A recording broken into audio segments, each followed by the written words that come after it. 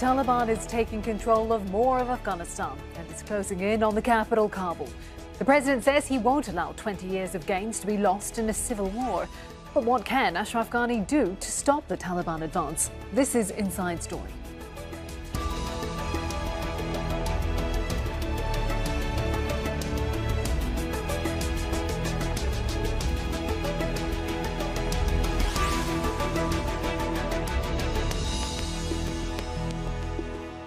Hello, welcome to the programme. I'm Kim Vanel. The future of Afghanistan is topping most international agendas this week, with many fearing a return to the Taliban rule of 20 years ago. The group is continuing to make strong advances across the country, taking control of major cities. It's also managed to release thousands of prisoners and looted military barracks, some of which were run until last month by the United States. As hundreds of thousands of Afghans flee their homes trying to find safety elsewhere, President Ashraf Ghani is determined that the Taliban will not win. I am not going to allow this imposed war on our nation to lead to more bloodshed and to losing the gains of our last 2 decades and damages to our public goods and infrastructure because of this.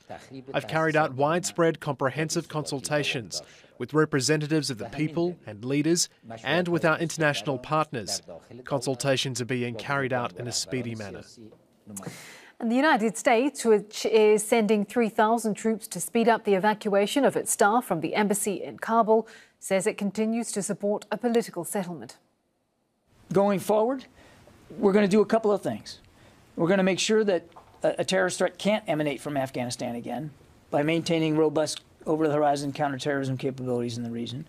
And we're going to continue to support our Afghan partners bilaterally through maintenance support, through financial support, and we're going to continue to want to see a stable, secure Afghanistan. The other thing I would say is that we want to continue to see that there's a negotiated political settlement here for governance going forward. We'll bring in our guests in just a moment, but first this report from Charlotte Bellis, who is in the capital. President Ghani has addressed the nation in a pre-recorded address from the presidential palace. In this address, he said that he was looking out for his people, that he wished security forces well, that they needed to see improvement in coordination of the security forces, and he wanted any bloodshed to stop. The big question is, how does he stop the bloodshed? And in the speech, he said that there were consultations ongoing with local and international partners. We understand that some of those negotiations do involve his own future, whether or not he will be able to stay on as president for negotiations with the Taliban to continue and some type of political settlement to be reached. The Taliban certainly have him under a lot of pressure. They had a leader from Western Afghanistan, Ismail Khan, who was very anti-Taliban, but when Herat fell just a couple of days ago, he surrendered to the Taliban, and they have sent him to Kabul with a message to try to convince other government leaders to step away from Ghani and join some type of political settlement with them. Ghani is also under a lot of pressure as the Taliban keep taking more and more provincial capitals, and those provincial capitals get ever closer to Kabul. They now control much of the south, much of the north, and a province directly to the south of Kabul, and they are pressing on a province just to the west of Kabul also. A panic is growing in Kabul. There has been a run on the banks. Ticket prices for flights out of Kabul have skyrocketed, and a lot of people are becoming increasingly concerned as the Taliban come closer to Kabul. Charlotte Bellis for Inside Story.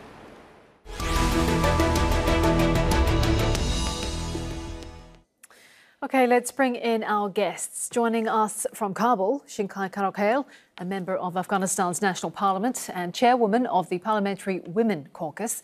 In Istanbul, Harun Rahimi, assistant professor of law at the American University of Afghanistan. And from London, Sir Nick Kay, former UK ambassador to Afghanistan. A very warm welcome to you all. I'd like to start with you, Harun Rahimi. What's your sense of what's happening in the country, where all of this is heading? It's not headed towards a good place. The people I talk to underground, they all express despair. All the young generation, the generation that was a product of the last 20 years of investment, doesn't feel like they have a place in Afghanistan anymore. And everyone is looking for a way to leave. Those who can do leave. These are not people who are used to Western values, or these are not people who want to live like Americans or Europeans. These are some of the people who have lived through the Taliban war. And these are ordinary Afghans, some of them very conservative, very socially conservative. But they even concluded that there is really nothing to live for in Afghanistan anymore. That's the state of how people are feeling. The political situation you just reported on, it's just the hope for some form of deal that will be reached to save Kabul, make sure that the Kabul is not going to come under attack, and some sort of power sharing agreement will be reached, and Taliban would not take over militarily, turning themselves into a pariah and making Afghanistan into an oppressive regime that we all remember from the 90s. That's the only hope people have. And not a lot of people are hopeful about that either, but that's the only option we have moving forward. So, Nick Kay, do you agree with that assessment? What's your take on where this is headed? Will the Taliban bring the war to Kabul? Thank you very much indeed. And yes, no, I agree very much with what Haroon was saying. These are very difficult and incredibly concerning times. My heart goes out to all Afghan friends and colleagues who are facing the dangers and the challenges that they are, and must absolutely condemn as an international community the actions of the Taliban up till now. Some reports of the war crimes potentially that they're committing horrendous.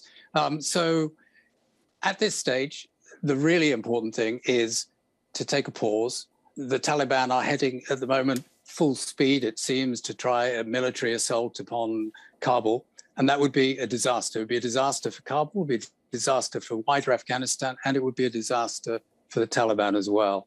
So I think they need to apply the brakes, wait, discuss, negotiate, and find what all parties have been looking for some time now, really, is a political settlement that is an inclusive political dispensation, not just the Taliban, but a broad Afghan interim administration is what is being talked about now. Shinkai Karakhail, I'd like to bring you in. Do you think the Taliban will do that? Will it take a pause before it heads to Kabul? Because it has made rapid gains. It clearly has the upper hand militarily, at least outside of the capital. Well, it's very difficult to predict what will happen tomorrow even, because even Taliban, most of India, they didn't fight to occupy those provinces. But I think unfortunately, whatever was the reason behind that, the army and the police and intelligence didn't defend or just surrender to Taliban. You know, it means that it is not like a victory through proper classic war inside Afghanistan. I'm not sure what will happen, but because Taliban, hopefully they think that they should not militarily attack Kabul because the way the other places, because of the low morale, low maintenance or support, whatever it was, they surrender those areas to Taliban. If it happened in Kabul, I think nobody will control the insurgency or the war inside Kabul as well. And I think that will cost everyone a lot. Because today we had a very bad experience in Kunar province while the people start to attack, some of the people attacked, they looted them, the market or this kind of thing. If they happen and they try to throw a stone towards the army, and I think this is the worst experience. I hope it didn't happen inside Kabul, because Taliban should understand this. It's not only Taliban they fight against the government, but they're a multi-terrorist group. They are also a part of this insurgency throughout the country. So many people are involved in this conflict: organized crime group, mafias, warlords. You know, there's different groups have a different interests. I think there's lots of interference from the regional countries. If they attack in Kabul, I think nobody will I don't think they will really manage or control the disaster inside Kabul. Hopefully, the Taliban understand and stop going towards military victory. This will be better to go for a proper solution through a peace talk and peace process. If they really want to really save this country, to save the infrastructure in this country, to save the private and public properties, and also to reduce the tense and the pressure or the stress which people are going through. Okay. I'd like to come back to you, Haroon Rahimi. What do you make of what Ashraf Ghani had to say today? Some were expecting him to resign. Obviously, that didn't happen. What was your takeaway from what he had to say? He basically had nothing to say. You have to remember that over the past 48 hours, a lot of territories has been lost. Two major cities of Afghanistan fell, and he did not say anything. It was a complete media blackout from the ARC and the presidential palace and people around him. After 2 days, he emerged and basically said nothing. The things he said really don't mean anything for the people on the ground. In my assessment, in my view, it's not about President Ghani anymore. I don't think he is the person to negotiate on behalf of the anti-Taliban camp. He's widely unpopular in Afghanistan. In my hometown, Herat, most people blame him for the fall of Herat. People believe he was the reason that Herat fell, that the government forces did not fight. They believe he instructed them. I'm not saying it's true or not, but I'm saying that's the psychology underground. You cannot have a person like that credibly negotiate on behalf of anti-Taliban camp. So it is vital for us to be able to preserve some sort of a compromise, some sort of a mix of the Taliban views and the views of their opponents, that will be an credible person negotiating on behalf of the anti-Taliban camp. President Ghani is not that person. And I think the time is not on the President Ghani or the government side. The Taliban, the government leverage is shrinking. As you reported, there are heavy fighting happening in Mazar. If Mazar falls, if the encircling of Kabul gets to the point that, as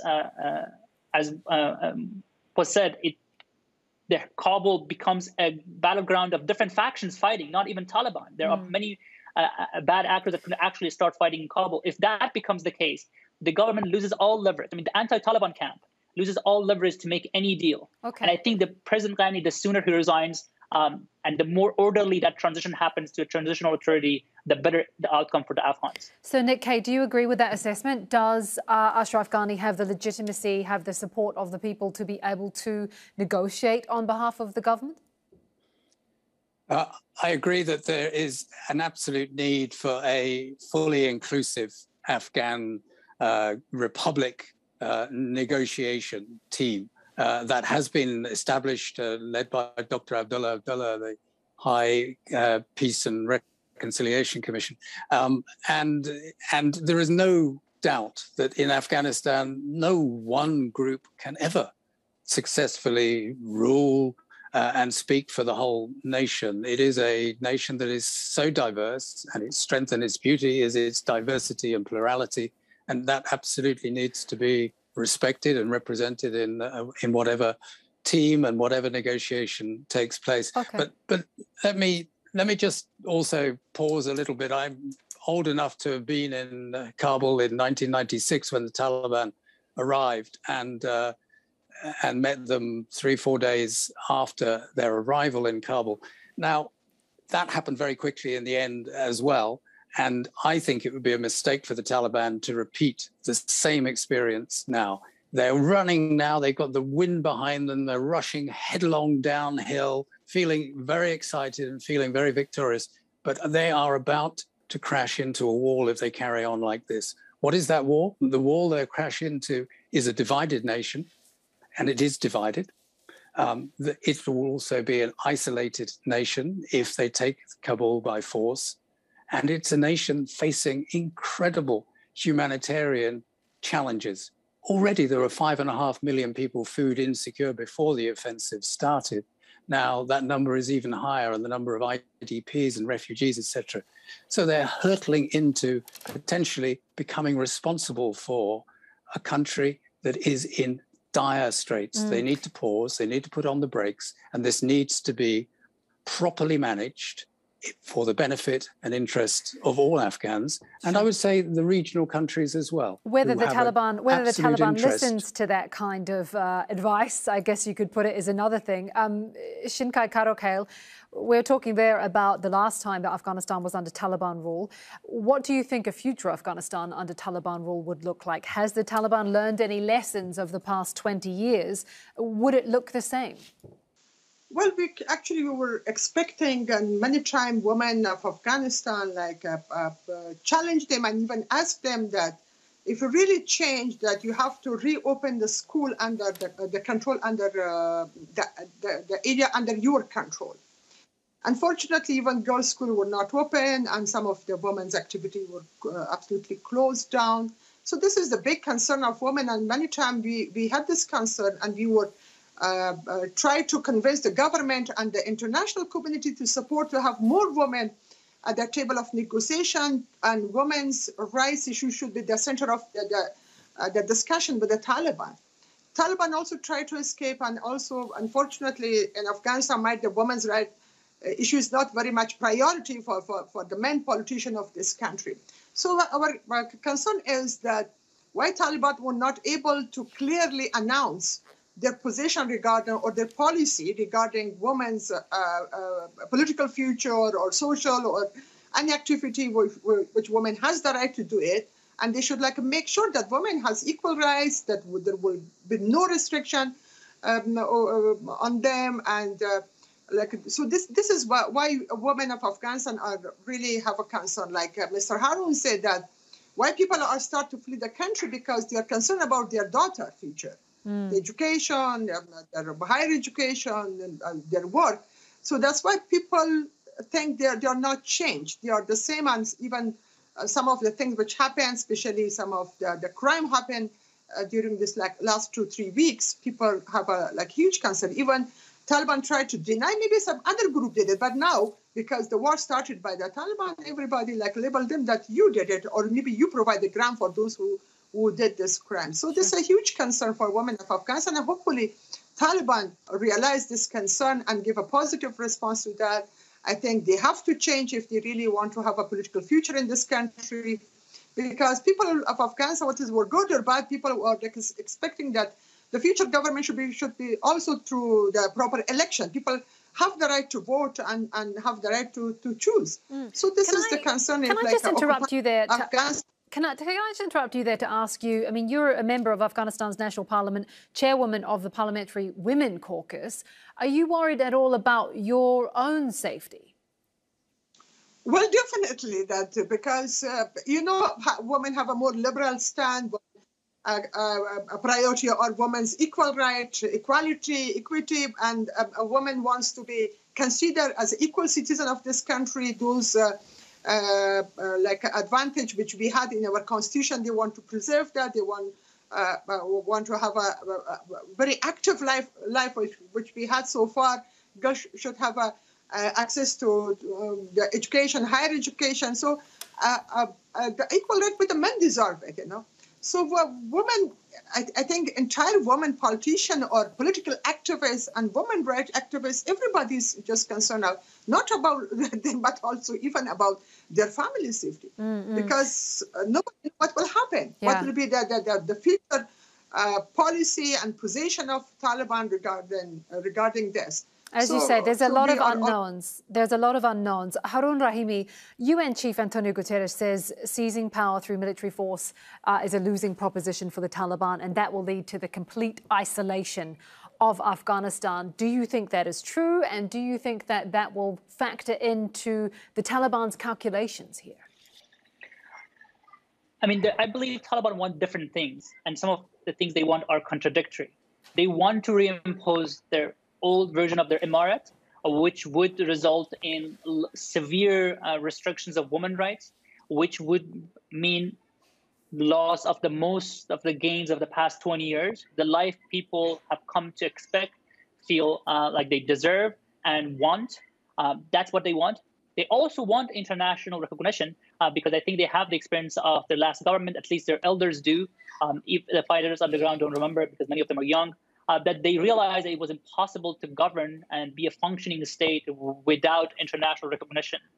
I think that they want contradictory things. How this contradiction is going to be resolved, what trade-offs they are willing or will be able to make, that remains to be seen. But I would like to actually pick up what Mr. Ambassador said.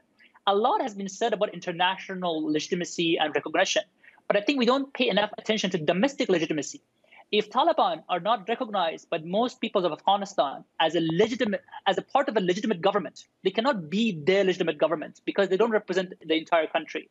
If they will not be recognized as a part of a legitimate government that is come to power through negotiation, through a mechanism that includes everyone, and they choose to take power by force, they will face definitely a divided nation, a nation that does not see them as legitimate, and that means they will I believe they can through brute force maybe impose their power, but they won't be able to get the education started. They will not be able to stimulate an economy and do many things that would help Afghans actually live a good life, and for them to actually grow, actually be a part of governing of Afghanistan, if not the entirety of it. Okay. Because you can, by force, maybe punish people, maintain order, but you cannot stimulate an economy. You cannot help education grow. You cannot really help the culture grow. All the things that a healthy society needs will require a government that is seen as legitimate by all. Moving on to the next stage of governance we're talking about. Sir Nick Kay, I'd like to bring you back in. Ashraf Ghani has, in part at least, blamed the Americans for what we're seeing here, the US troop withdrawal. Should the US accept some blame here? This eventuality must have been foreseen. Yeah, before just that, let me just touch on also the Taliban, if they've changed or not changed. Personally, I see very little indication they have changed very much. But what has changed is the world. And the world today is very, very different from the world even of the late 1990s. And one of the biggest differences is accountability. Accountability for crimes against humanity, for war crimes, accountability also for international crimes, such as drug trafficking, etc. There are far more mechanisms in place and far more ways in which people will be held accountable in a way they weren't in the 90s. And the Taliban really do need to factor that into their equation and their thinking as well. But absolutely, I agree with Haroon that it's a divided nation. They will inherit if they carry on this track, and that has no legitimacy. The people of Afghanistan need to see themselves reflected in their government. It should be a mirror, and the Taliban is not that mirror. But anyway, the US, yes, it is a mistake from my point of view. Personal view is it was a mistake to withdraw comprehensively militarily. A mistake for two reasons. First, because the training, advice and assistance mission that was being undertaken hadn't been completed. The armed forces was still a work in progress and they still needed that assistance. Secondly, it was a mistake politically as well, because it removed immediately the incentive for the Taliban to negotiate in good faith and properly. I advocated for a long time there should be no comprehensive military withdrawal without a comprehensive peace agreement. Unfortunately, that has not come to pass. That was part of the Doha talks, the Doha agreement, though, wasn't it? It was part of the US withdrawal, was that there would be intra-Afghan talks, which obviously have not come to fruition or not to a settlement anyway. We're heading towards the end of the programme. I'd like to come back to you, Shinkai Karakhail, just to sort of sum up all of this. How hopeful are you for the future of your country? How do you foresee all of this playing out? Well, let me, before I come to conclusion, one word I want to share, that this nation is not divided and won't be divided, because Taliban does not belong to one ethnic group, I think, who are fighting in the north or in the east or in the west. But I think in the bad days, Afghans know how to come together and how to get united, that's for sure. Many countries try to divide this country, but I think they will not succeed. I think in bad days, in rainy days, we will be a united nation to work towards stability of Afghanistan and to preserve what we achieved so far. I think definitely we will have lots of political and security turbulences in the coming days and future, but I think Afghan people will also realize, besides the international community will realize, and will see the implication of not supporting and leaving Afghanistan at different stage, which the peace talk is started by Khalilzad and will be ended by them as well. I think Afghan will learn how to protect this country once more, and hopefully Taliban understand and realize how to govern the future of Afghanistan, how to make this country back united and work towards develop girls' education, and we have to realize the enemy, the permanent enemies of Afghanistan, and cut their hands from continuing a proxy war in this country. All right, we'll have to leave it there for time. Thank you very much to all of our guests, Shinkai Karakel, Harun Rahimi and Sir Nick Kay. And thank you too for watching. You can see the programme again anytime by visiting our website, aljazeera.com. And for further discussion, go to our Facebook page. That's facebook.com/AJ Inside Story. You can also join the conversation on Twitter. Our handle is @AJ Inside Story. From me, Kim Vanel, and the whole team here in Doha. Bye-bye for now.